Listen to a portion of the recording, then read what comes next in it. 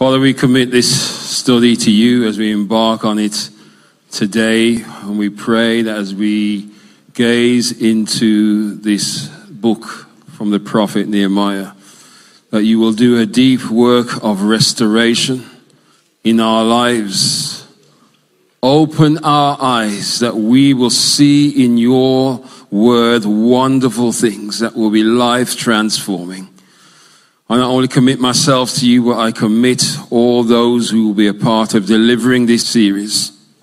As we walk this journey, Lord, we pray that you will open up truth, Lord, that will lead us in the path of righteousness, that we will continue to live and glorify you and establish your kingdom in this earth.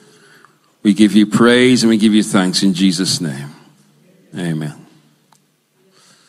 Well, I'm very excited to begin a new series of studies as we look at the book of Nehemiah in the Old Testament, and looking forward to what we will unravel, what will unfold as we walk through this book. It has challenged me. I've already been through it, and I'm going through it now following the plan. And already my heart is blessed and very challenged. So today I'm going to be looking at Nehemiah chapter 1, which was just read for us. We've had a bit of an introduction from the video that was played, but I just want to kind of lay some sort of a foundation that I hope that we can build on, and then go into looking at the chapter in brief. So there are 3 Old Testament books: Ezra, Nehemiah, and Esther, and they all belong together and kind of cover the same general period of time after the Babylonian captivity, when Israel had returned to Jerusalem and had begun again the worship of Jehovah in the restored temple. So Ezra and Nehemiah, in the Hebrew Bible, they are one book. In our Bibles, they are 2 separate books, but in the Hebrew Bible, they are one book. Ezra, he's a priest, and he led an early return to Israel and restored worship in the rebuilt temple in Jerusalem. And the prophets Haggai and Zechariah, they had already ministered to the people before that time and urged them to build the temple. And Ezra went back to restore the worship of that temple. Now, Nehemiah is a contemporary of Ezra, and he led a later return. He was a layman. He was a butler, the king's cupbearer to the emperor Artaxerxes I, which makes Artaxerxes an ancient predecessor of the Ayatollah Khamenei for Persia. So this area geographically that we are looking at, in terms of where the children of Israel were held captive, today is modern Iran. In that time it was Persia. You can see on the map there both where Persia is in the orange sort of color, and then the Persian Empire, which extends beyond Persia, is this sort of yellow color. So Nehemiah is a story of the rebuilding of the walls of Jerusalem, which took place approximately 500 years before Christ came on the earth as a human. It is part of the long history of a troubled city. Jerusalem is a troubled city even today. Jerusalem is always in the news.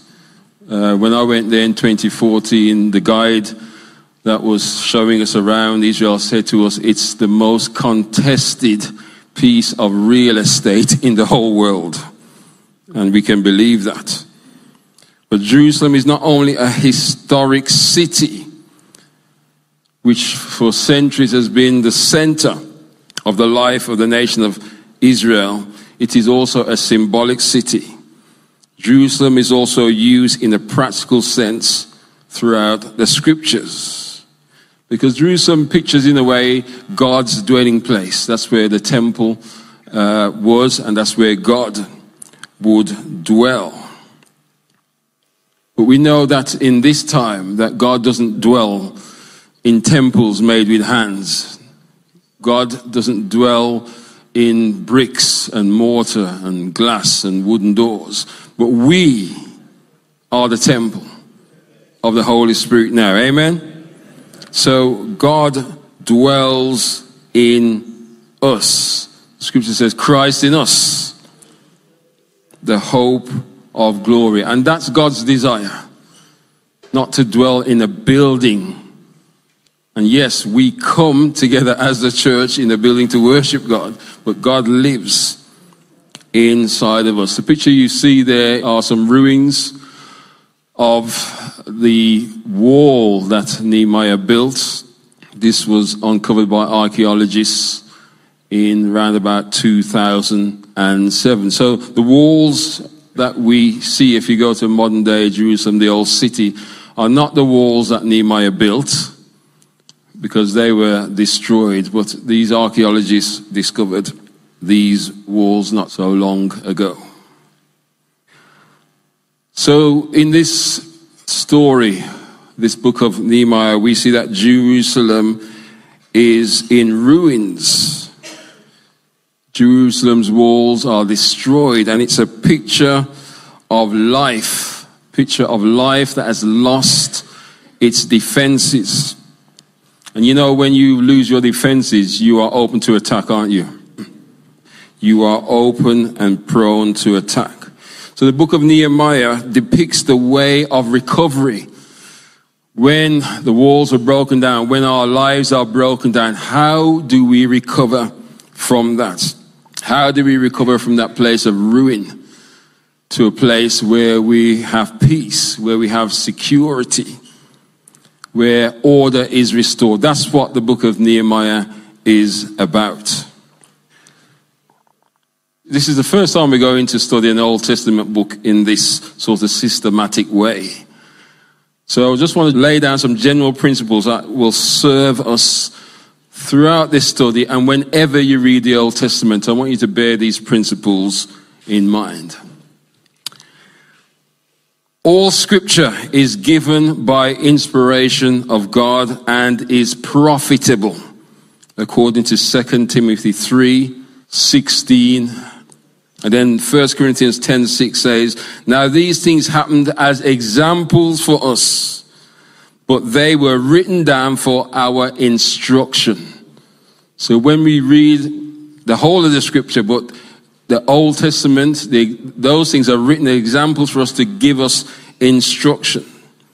And in Romans 15 verse 4 says, for whatever things were written down before were written for our learning, that we through patience and comfort of the scriptures might have hope. So when we read the Old Testament, even as you read through the book of Nehemiah, you will see there's lists of names, and you might think to yourself, what does that mean? You know, don't skip the names. I know some of them are hard to pronounce, but I was reading through some yesterday. I read through them, but there is much that we can get even out of that because it's written for our learning. And I want to just say that the primary purpose of the Old Testament, and I want you to really get hold of this. The primary purpose of the Old Testament, I believe there are two purposes. For the Hebrews, or for the nation of Israel, the primary purpose of the Old Testament is to point to the person and works of Jesus Christ. That's the primary purpose of the Jewish scriptures, the Torah, the Old Testament we call it, is to point the nation of Israel, the Hebrews, to the person and works of Jesus Christ. Now for the New Testament believers, which we are, the primary purpose of the Old Testament is to pictorially illustrate theological principles that we find in the New Testament. So for every theological principle that we find in the New Testament, there is a pictorial illustration in the Old Testament. So that's why we need to read both. We can't just be, I know we're called New Testament Church of God, but we read the entire Bible. We believe the entire Bible. Amen? So let me just demonstrate this quickly. So this is the point I made, that, the scripture, the Old Testament, is to point the Hebrews, the nation of Israel, to the person and works of Jesus Christ. Look how Jesus does this here in John chapter 6, 48 to 51. I'll just read it. It says, your ancestors, before I read it, let me say, this was just after Jesus fed 5,000 people. So let me put this into context. Jesus had just fed 5,000 people after he received a lunch from a young boy of 2 fish and 5 barley loaves. And this is what follows after that, yeah? Jesus is saying to the people, your ancestors ate the manna in the wilderness, yet they died. But here is the bread that comes down from heaven, which anyone may eat and not die. I am the living bread that came down from heaven. Whoever eats this bread will live forever. This bread is my flesh, which I will give for the life of the world. So Jesus is reminding these people, these are people of the covenant, people of the nation of Israel, who understands what Jesus is talking about. When he's talking about the manna in the wilderness, he's talking about that time when Israel had left from Egypt and they were journeying through the wilderness and they had no food to eat. And they cried out to Moses, we're hungry. And Moses prayed and God sent down from heaven food for them. 6 days a week. The food kind of looked like bread. Yeah? And that's what they ate for 40 years in the wilderness. So the food came down from heaven. Now Jesus is saying to them, using that story to point to himself now, just like the manna came down from heaven, and you ate that manna and it sustained you for 40 years in the wilderness, I have come down from heaven and I am the living bread. I am the bread of life. Your fathers, your ancestors ate that bread and they died in the wilderness, but I have come down from heaven. If you eat me, the living bread, you're not going to die. So you see, Jesus is using the Old Testament scriptures to point to himself, to the person of himself and his works. And that's the whole reason why God gave the scriptures to the nation of Israel.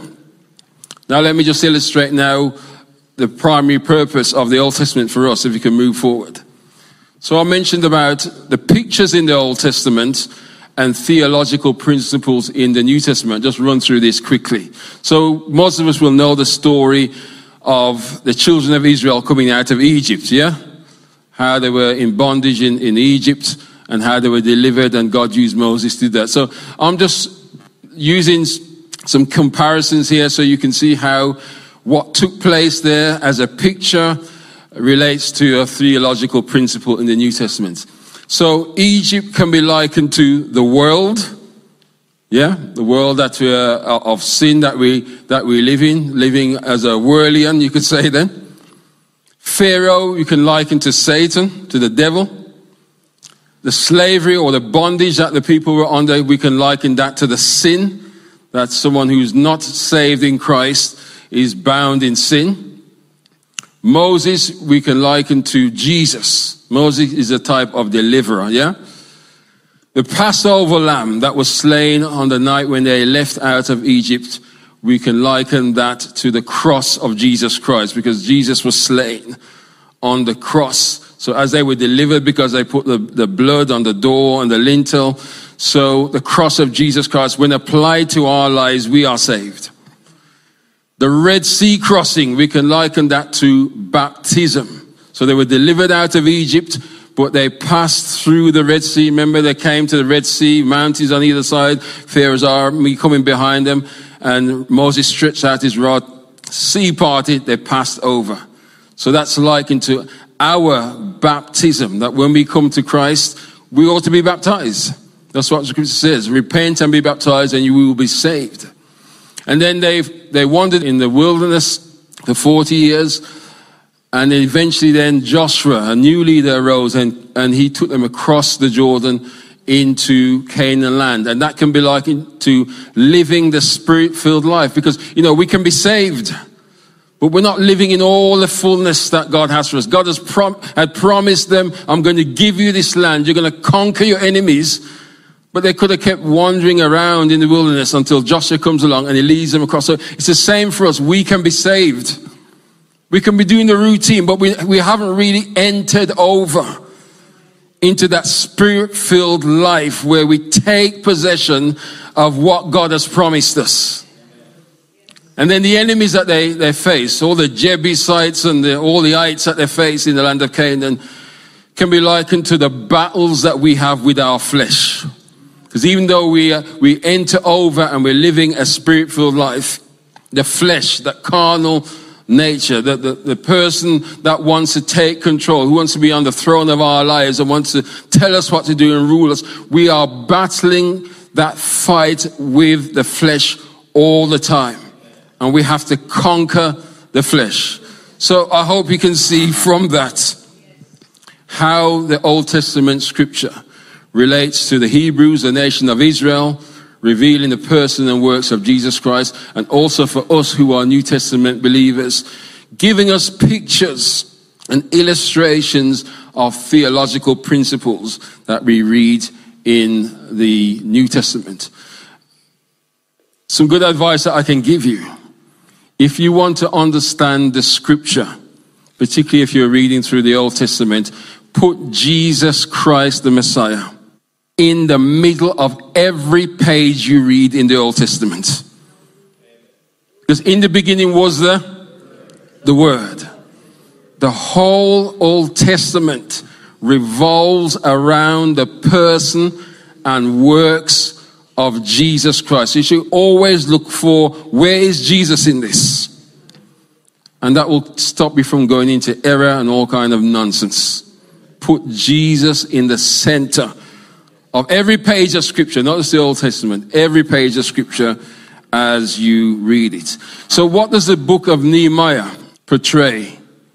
Well, Jesus is portrayed in the book of Nehemiah as Nehemiah is someone who encourages himself and the people to endure.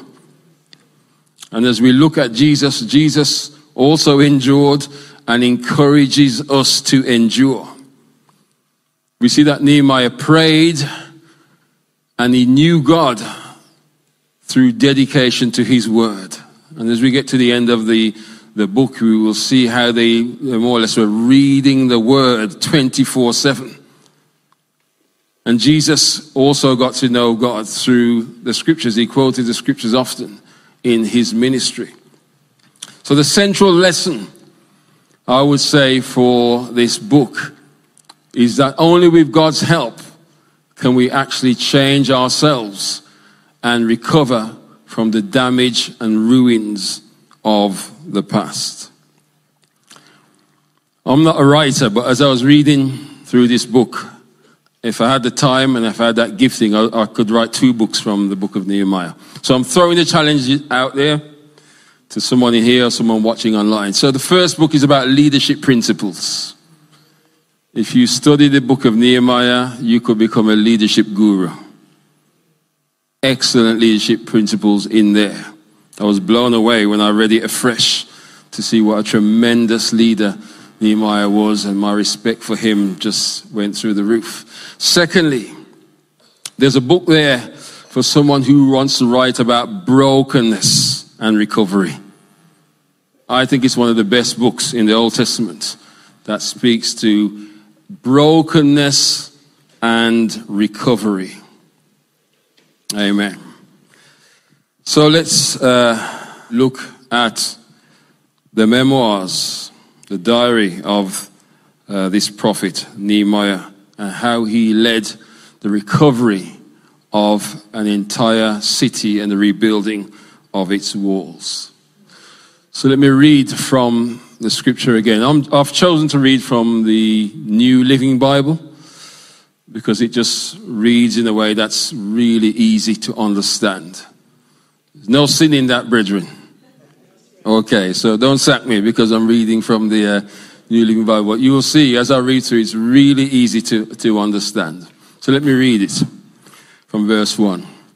In the late autumn, in the month of Kislev, which is our equivalent of December, in the 20th year of King Artaxerxes' reign, I was at the fortress, the King James says palace, some Bibles say citadel, of Susa. Hanani, one of my brothers, came to visit me with some other men who had just arrived from Judah. I asked them about the Jews who had returned there from captivity and about how things were going in Jerusalem. They said to me, things are not going well for those who returned to the province of Judah. They are in great trouble and disgrace. The wall of Jerusalem has been torn down and the gates have been destroyed by fire. We say amen to the reading of God's holy word. So notice the description of Jerusalem that Nehemiah receives, the report. And just to show a contrast here, so Nehemiah remember, he's a king's cupbearer. Yeah? So he works and lives in a fortress, somewhere that's fortified, somewhere that is safe. He's working for the king, the then ruler, of that world of Persia. And he receives a report about what's going on back home, backyard. And the report is not good. Because while he's a king's cupbearer and he's living in a fortified city, the report comes back that the walls of the city of Jerusalem are broken down. Remember what I said just a while ago, that the pictures in the Old Testament speak to theological principles to us as New Testament believers. So what does that mean? Well, it means that if we look at our lives today, we may find there are places, there are walls that are broken down. And when walls are broken down in our lives, it's difficult for us to defend ourselves. The enemy can come in and wreak havoc in our lives. What kind of walls am I talking about that are broken down? Well, could be a sinful habit that you have difficulty now, if not finding impossible to break. That could be the ruin in our lives today. Some may be engaged in sexual practices, going along with the ways of the world, doing things that we know are wrong, but we're having difficulty in putting those things to a halt, bring them to a halt. We know that we should not be indulging in these things, but this happens in the church. Of course, we know it happens outside the church, but it happens in the church too. Then there are those who are caught up with pornography. You don't have to go and look at the top shelf anymore. Right on your phone. When you're innocently looking for something else, pop. And in that moment, you have a choice. Do you close that down or do you indulge? Some are addicted to drugs. Some are hooked on tobacco and alcohol. Some are hooked by gambling. Work hard but waste their resources. Some have a bitter spirit. Some have a critical attitude. Complain about everything. Find it hard to praise and be happy for other people. Always has to criticize. And maybe this just started as something quite innocently. But as you keep doing that, you go deeper and deeper into it. And the walls become broken down. It just becomes part of who you are. Bitter, critical, hateful. It becomes a habit. Your defenses are broken down. This is what the scripture is talking about when we look at Nehemiah and his walls, the walls of Jerusalem being broken down. It says that the gates were burned, destroyed. And then there are those who have experienced some horrible things in the past. Maybe have been sexually abused. Maybe have been verbally or mentally or psychologically abused. And it scarred you. It's something that you feel ashamed about. You may even think it was your fault.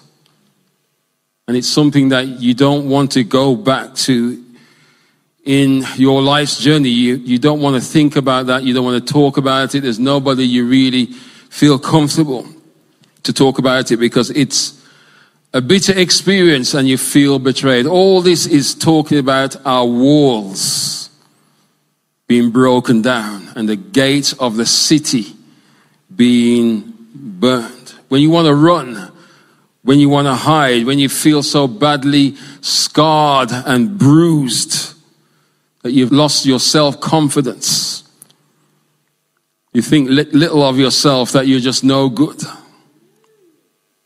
You're experiencing great personal distress. This book of Nehemiah, if you will walk this journey with us, will show us the road to recovery from our broken down walls. And all the things which I've just named and many more, which I know there are people in this room and there are people who are watching online who have experienced some of these things. And these things are, to this day, even though you're a grown adult, still weighing on your mind, still weighing you down, still like a chain that's preventing you from being all that you can be in God and Christ. Well, we're going on a journey, and I want you to take the journey with us. And my prayer is that at the end of this journey, you will be totally restored. Those walls that are broken down in our lives will be repaired. The gates that have been burnt will be restored. And I've titled this series, Faith United. Somebody say Faith United. Because this is a journey that we are going to take together. And God is going to be restoring us together. So we're going on a journey, Faith United. We bear each other's burdens, and so we fulfill the law of Christ. Amen? Amen. So we're going to look at some of the steps, or I should say, we're going to look at just one step. There are several steps in this book that Nehemiah took to restore the walls and the gates, but we're going to look at one step in chapter 1 today.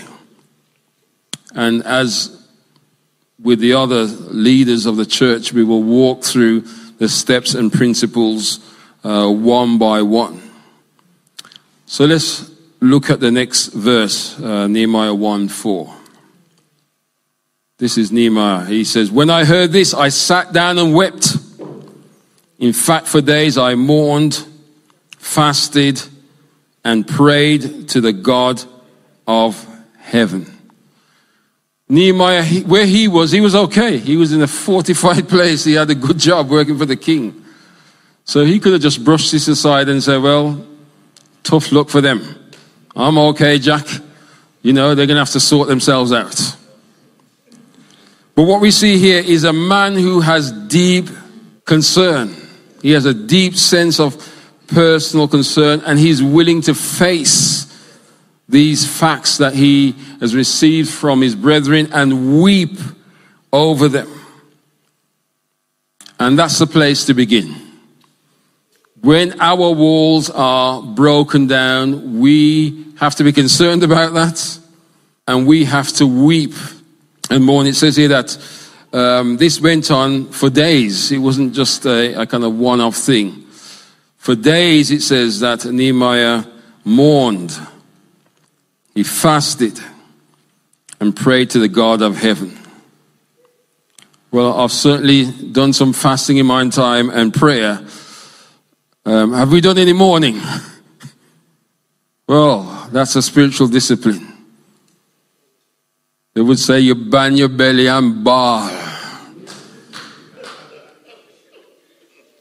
Nothing wrong with doing that before God. You know that God understands that? You know that God understands that wailing and those tears that you shed and that pain that you feel. So Nehemiah didn't hold this in. You know, that's one of the most dangerous things you can do, because you're just turning injury on the inside. Let it out. Bawl. Holler. Cry. Weep.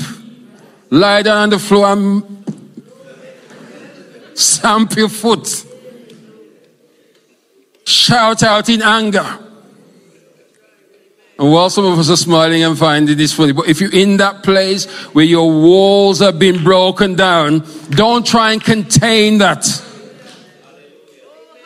Bring it to God.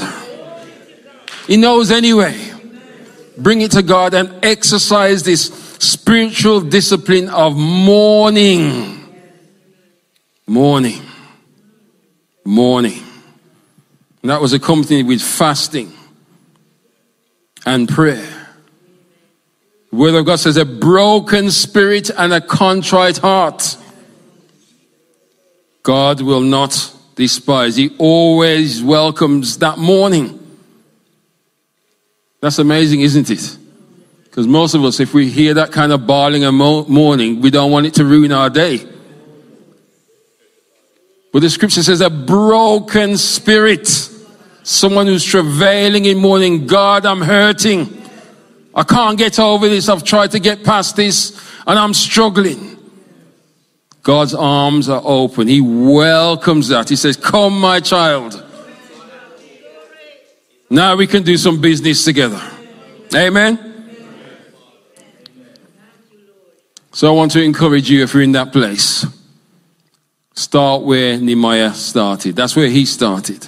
The scripture says he mourned, he fasted, and he prayed to the God of heaven. Amen. And there are 4 things I want to draw out of his prayer this morning that I hope that we will find helpful. The first is, in his prayer, he recognizes the character of God. It reads, verse 5b, O Lord, God of heaven, the great and awesome God who keeps his covenant of unfailing love with those who love him and obey his commandments. Listen to my prayer. Look down and see me praying night and day for your people, Israel. In other words, Nehemiah is saying, God, the ruin that you are concerned over, I am also personally concerned over it. He recognizes the character of God. And he comes to a God that he knows that as a result of his praying will respond to him. God's not going to turn his back on him, because God shares the same concerns that Nehemiah has. And God will respond to his prayer. He gives attention to prayers. God gives attention to the prayers of his people. But not only does God give attention to our prayers, he has the power, he has the ability, he has the know-how, he has the grace with which he can respond when we pray to him. You know, we can listen to people's problems, but we can't really help them sometimes. And it's good to listen, and I'm sure they feel better for it after. But God has the power, not just the authority. He has the power and the authority to respond when we pray to him. And that's who God is. That's part of his character.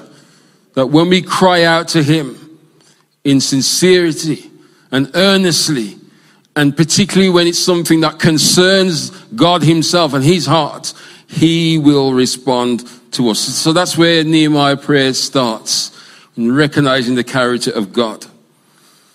The second thing we see that Nehemiah did was he repented of all personal and corporate sins. And it reads, I confess that we have sinned against you. Yes, even my own family.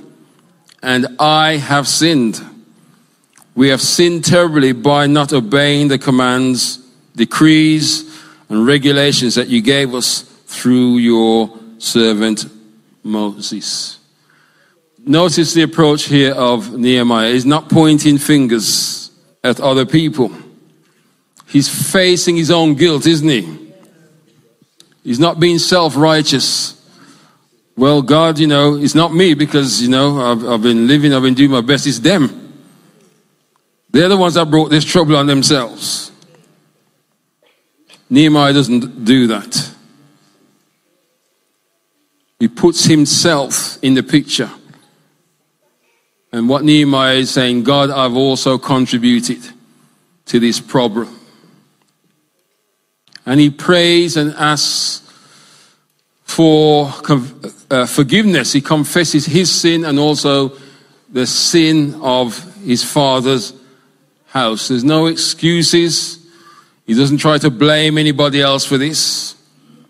And when we try to excuse ourselves, when we are in the wrong and we try to excuse ourselves, you know what we do?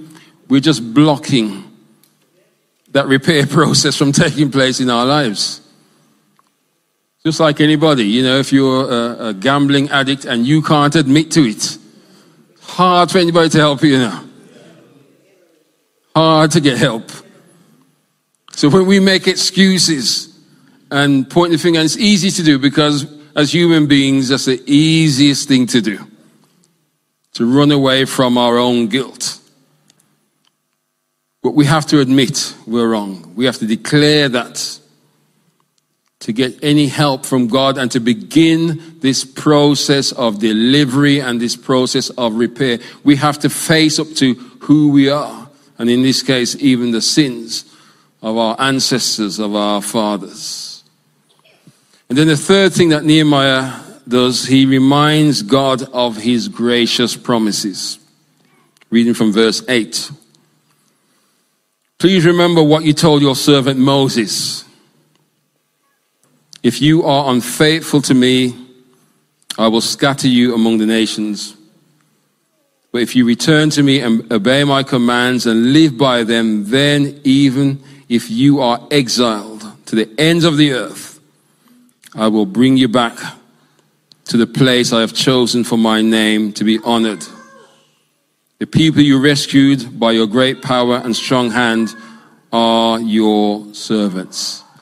So here in his prayer, Nehemiah is reminding God that he is a forgiving God. He's a God who restores. And if you read, take time to read in Deuteronomy chapter 28 through to chapter 30, this is what Nehemiah is quoting from. Here where Moses prophetically outlines the entire history of Israel. And he said that they would disobey God. He said that they would be scattered amongst the nations and that they would go into exile. And that's where they find themselves in Nehemiah's time. But also God said if they would turn away from their sins and turn again to acknowledge him, that he would restore them and bring them back to their land. And Nehemiah in his prayer is reminding God of this gracious promise. Reminds me of the story of the prodigal son who took his possessions and went and squandered them in the far off land and then found himself in a place as a good Jewish man amongst the pigs, which we know was an unclean animal to them. Feeding them, he was so hungry, he even wanted to eat their food. But he came to his senses. And he said to himself, even the hired servants of my father are living better life than this. And he said, I'm going to get up and go back to my father. And what I love about that story is that the father had been looking out for him every day. Wow, what a father. That's just like God, our Heavenly Father. When we are in a state of being broken down and being destitute and reach our last end, maybe you walk with God in the past and now you've backslidden, you've turned away from God. And you're thinking, would God have me back? Yes, your Father looking out for you. And it says that when one day he saw his son in the distance.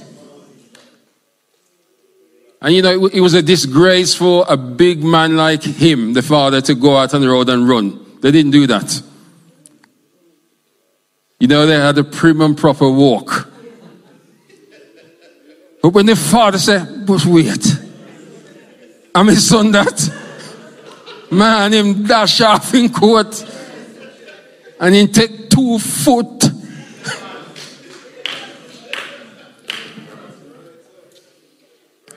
And he found his son that was smelly, dirty. Look at it, he had to wash for days, tired, thirsty, hungry. But what did he do? He embraced him, he welcomed him back home. That's God our Father. Someone give praise in this house.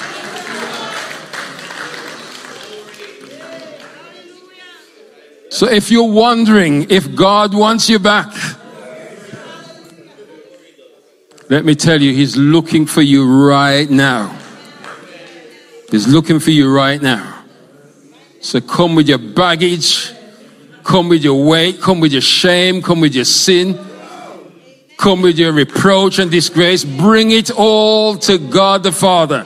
He's welcome. He will welcome you. He'll put a robe on you, put a ring on your finger.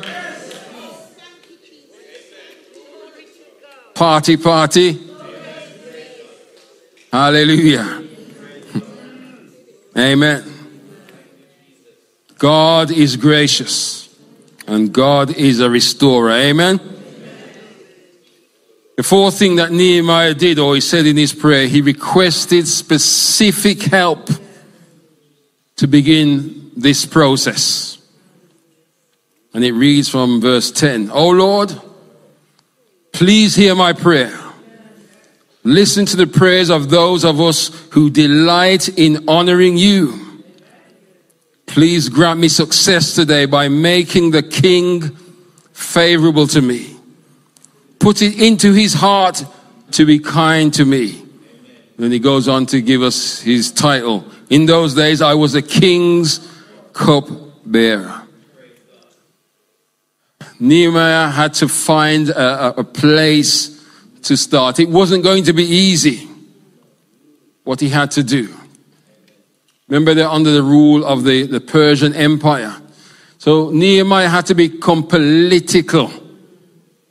Is the church scared of being political? Nehemiah had to interface with the powers at be. And I'm not going to go into the next chapter because whoever's coming next week will go into that. But he had to become political. And in a sense, what Nehemiah was asking for in terms of the restoration of the walls of Jerusalem could have been seen by this king as a threat to his own kingdom. So let's understand what he's going to be asking the king for. This is no small thing he's asking the king for. Because in fortifying Jerusalem, it could be that they revolt and rise up against this empire. And you will see that in the next chapter, that when he goes to the king, he's afraid. He's afraid to ask. But he prays, specific prayers. He needs authority to pass through certain regions to get back to Jerusalem because the enemies were there. And if they had any idea what Nehemiah was getting up to, he wouldn't have even reached Jerusalem. He would have killed them. And you see later on in the book where he goes out to survey the wall at night. He don't tell anybody what he's doing. You don't tell everybody what you're doing. There are some things legitimately that you can do at night. So that's what Nehemiah does. But he realizes that this is going to be a huge thing. And he cannot go before the king in his own strength, with his own cleverness, to ask for this permission. He's going to ask for time off from work. That could cost him his life.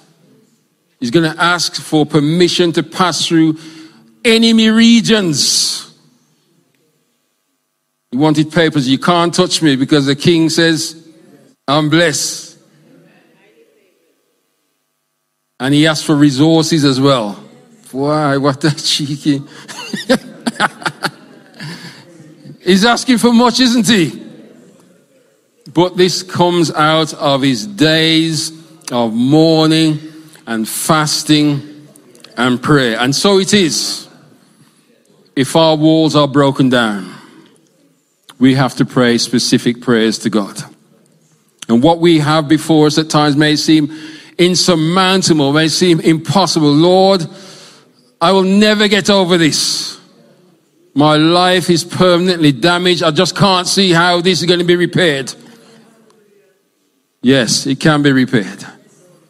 God is a resourceful God. He'll give you the papers you need to walk on snakes and scorpions and over all the power of the enemy, and nothing will by any means harm you.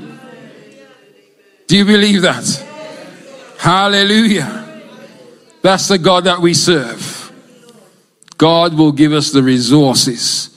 He'll give us the authority. He'll give us the time off to repair our lives, for him to repair our lives. Amen? So I'll say to us today, no matter where you are today on this journey, if you feel spiritually, mentally, psychologically, your walls are broken down, you have to begin somewhere. And I want to say that on this day, the 6th of February 2022, is a good day to start that process. Lift your hands if you agree. It's a good day, it's a good year to start that process of recovery. Amen. Let's be upstanding together. Oh Lord, Father, help us as we've listened to your word to examine the walls in our lives. Lord, some of us, our gates have been burned, our walls are broken down, we are defenseless. We're just open to attack, and the enemy is having a field day. But today, on the 6th of February 2022, a repair process as we walk this journey through the book of Nehemiah has started. As we delve into the scripture and you show us the pictures and illustration from this story. Help us to grasp the principles in your word that will lead to full restoration in our lives. That at the end of this study, we won't be where we are now, Lord. But you'll bring us into the light of your day, to a new place. To a place where we can confidently and boldly stand in you and become all you want us to be by your grace.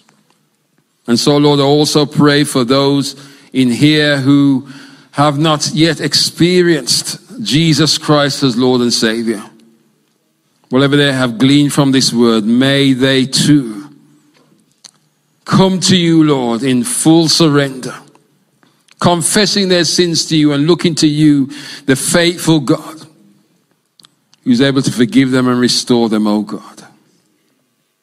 We give you thanks in Jesus' name. Amen. Before I take my seat, I just want to say, if there's anyone in here who wants to accept Jesus Christ as Lord and Savior, you feel like your life is broken down,